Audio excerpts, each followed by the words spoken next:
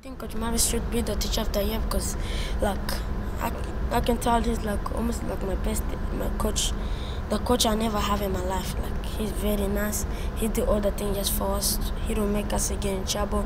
Mr. Meibos should be the teacher of the year because he's a very active teacher. He's nice. Mr. Meibos should be the teacher of the year because he keeps me active and never to give up on your teammates. Mr. Meibos should be the teacher of the year because he's really loving, he's kind.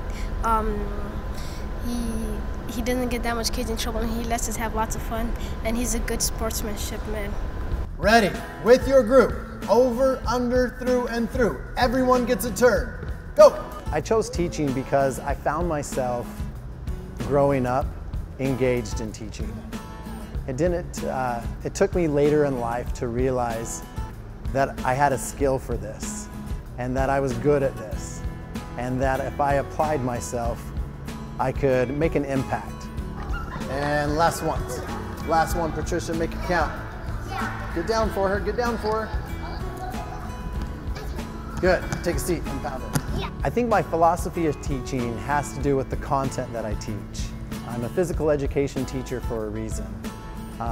I've always been an active kid. I've always liked physical activity, I've liked sports, I've liked health, and I've just always been drawn to this content area. And so my philosophy has to deal with, are we engaging our bodies? Are we moving our bodies? Do we know our bodies? And I think these are things that are important for as early as you can to teach our students. And so being an elementary teacher, I get to bring that philosophy into the kids. I get to teach lifelong learners. Am I teaching them skills that they can take the rest of their lives for their wellness?